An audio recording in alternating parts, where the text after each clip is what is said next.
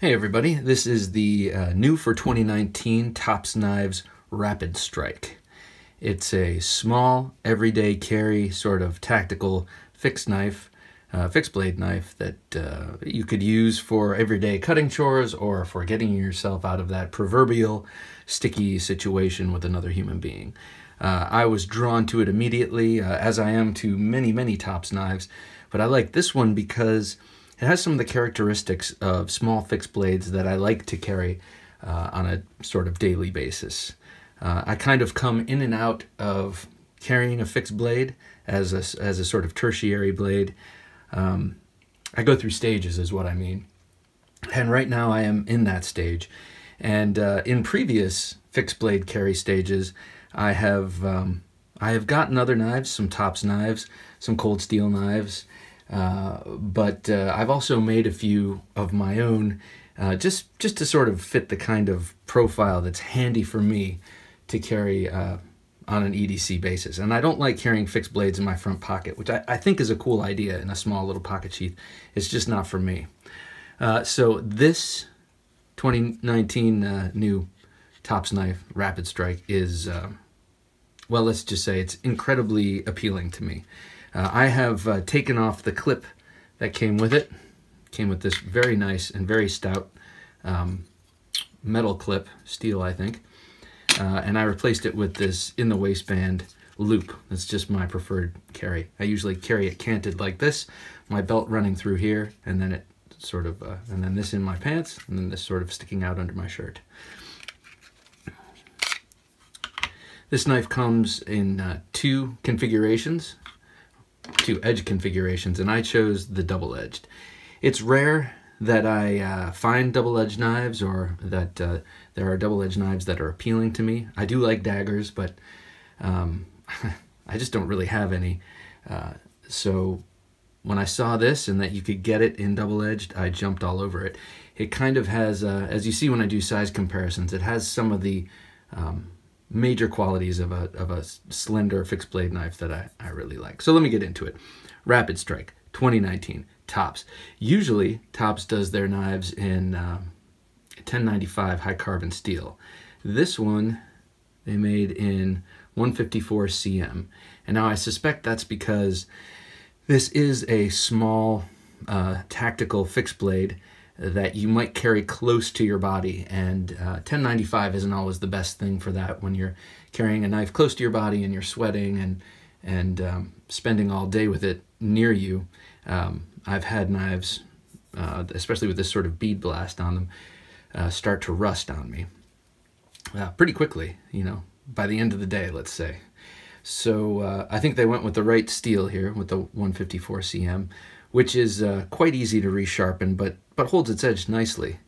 And with a knife like this, you're not going to be out batoning wood with it or doing much heavy utility chores with it, though you could, especially in the single-edged configuration.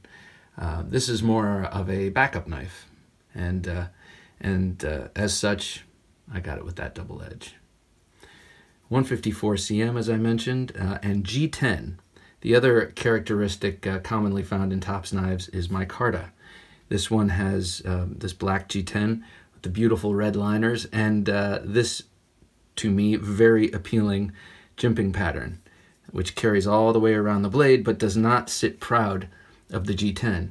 So it's not gonna aggravate your hands, but if you're really gripping hard and digging into it, you'll get some functional gription from this. At first I was a little bit concerned about schmutz getting in there, a little mud and that kind of thing, but then I realized I'm not anyway, going out in the field, and the field being my backyard, and using this to do anything heavy, so there's not really going to get much stuff in there. Maybe some lint, but you just blow it out and it's gone. This handle here is topped, the pommel is topped with this pyramidal shape here that's perfect for glass breaking. And if you're in reverse grip, and I like to cap the back of the handle in reverse grip, it's a little pointy, but if you get the crook of your finger right on there, it kind of fits nicely. So I very much like the handle. It is quite slender, and I gave it to a guy at work to hold on to, and he's got really big hands, and he found it a little too slender for him. But for me, it fits very nicely. These 3 or 4 jimps right here work great to capture your thumb. They're, I don't want to say aggressive, but let's say assertive. They're not going to tear up your thumbs, but your thumb is not going to slip up onto that double edge. I would imagine even on a thrust. And chances are you're going to be thrusting this into something soft anyway, but I have not tested that for sure. But what I can tell is, especially with gloves, these are really going to grip, because they really grip on my thumb. You'll see this little nut here, and you might wonder what that is. That helps make the connection with the Kydex. See that little inverse dimple? It gives a very positive connection with the Kydex sheath. But over the week I've had this for about a week, the Kydex has loosened or worn into a perfect fit, where I can just give it a little nudge with my thumb on this little peak, and it pops right out. And then when I'm returning it to the sheath, it doesn't take a lot of effort to get it into place. It's perfect. It's a perfect fit. No rattle, no nutting. Very nice sheath. So the ergonomics on this thing are quite nice for me. Like I said, someone with big giant hands might find it a little too slender. It's got this great pommel for knocking heads or breaking glass. It's got the double edge for close-in CQB work, the kind of stuff I do on a daily basis, you know what I mean? And it's got these 2 really kind of ridiculously unfunctional lanyard holes. I'm not even sure what they're for. Maybe they're not even lanyard holes, but they're so small, nothing's really going to go through there except maybe some sewing thread. Yeah, so I find this knife incredibly appealing at 4-inch blade, 8.5 inches overall. It's kind of in a sweet spot for me.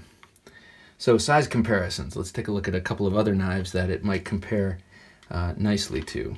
We have, first I'll start with another great small EDC fixed blade tops knife, the Cut 4. You can see it's about the same size, same shape, and if you have this knife, it's got just about the same jimping. But look at how much more massive this thing is.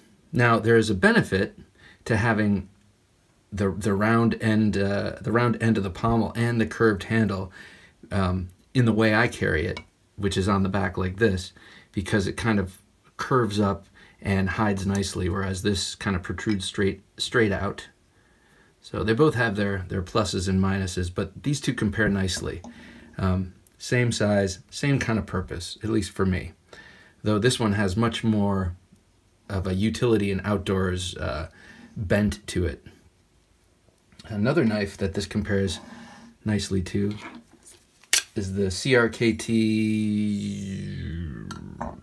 little knife here, designed by Lucas Burnley. I can't remember what it's called, so sorry, but you could look it up and find it. Same kind of deal. You got this small fixed blade knife with a pretty handy little handle and a very grippy handle actually, and a nice little slender blade that you can hide away. This is not as light as this, so I would not be hanging this from my neck as a neck knife, but it's kind of in the same ballpark. And some of you might be thinking what I'm thinking, which is this Tops Rapid Strike compares very similarly or favorably with the Cold Steel Spike. Now granted, it's about 5 times the cost as the Cold Steel Spike. You could get every spike in the Cold Steel catalog for the price of the Rapid Strike, which is 119 bucks, double-edged. I think it's 110 without the double edge. But it's, if you have a Tops Spike, if you have a Cold Steel Spike, you'll kind of get a very good idea of how this carries, even though this is much lighter. That's jimping I added. And then let me get out one other knife that is kind of an oddball in this comparison, but would kind of be carried for the same purpose, and that's the cold steel safe maker, the big one. Same kind of purpose. It's a knife you're going to keep on you to pull out and stick into somebody if you know, if words fail, I guess. And I speak cavalierly about this. Of course, that would be a horrible thing, and I would never want that to happen to me. But let's just be real. That's the purpose of this kind of knife. So this, showing you this, shows you the different kind of option you could have for a double-edged tuck-away, hide-away knife. You have the benefit of about the same blade length with a much shorter package. Then again, it's a much wider package, and it's got this grippy craton handle, which snags and grips onto clothing and such. So everything you're going to look at is going to have pluses and minuses. But this rapid strike is really fitting the bill these days. You can take off the handle scales using a small, these are Torx, using a small Torx wrench, and clean under there if you get too much grime and grit sliding under there. So it's sort of modular, if you will, and you could make a fresh handle for it, which would be kind of cool. Green micarta I think would look awesome, but then again, I like green micarta on just about everything. Let me get these out of the way.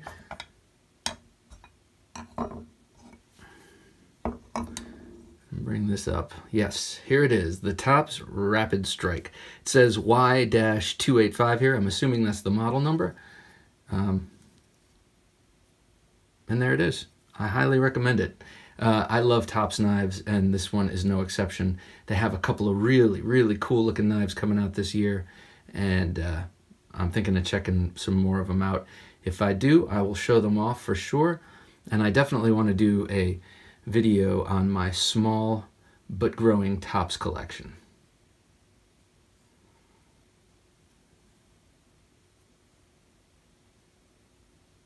I've been told I move and handle the knife too much, and it's hard to look at.